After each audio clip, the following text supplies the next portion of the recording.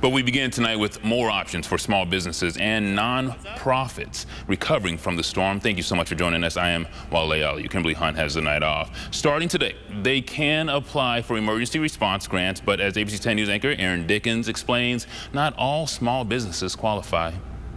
And the owner says luckily no fish died in the flood, but there is still a lot of cleanup here to be done. The owner says he's going to have to spend tens of thousands of dollars. The biggest issue now is with any kind of flood damage is the aftermath of mold and bacteria.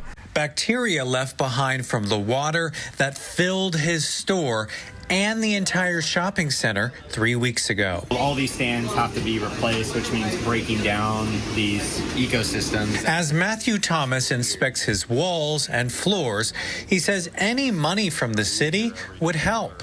It would be nice because it's better than nothing. That would help pay back for all the shop vacs, mops, chemicals, everything I had to go out and buy out of pocket. But according to the city's guidelines on who gets the grant, Thomas would not qualify. The application says your business has to have 12 or fewer employees.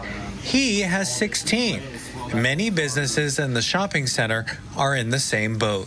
Shouldn't matter how many employees you have. If you own a business that was affected by it, there should be some kind of resource. I don't see why there's a cap on it. The city says up to $2,500 will be given to each applicant, or a total of $5,000 if you are in a promise zone or opportunity zone. You can fill out the application online, or you can pick one up. Just go to the lobby on the 14th floor at Civic Center Plaza.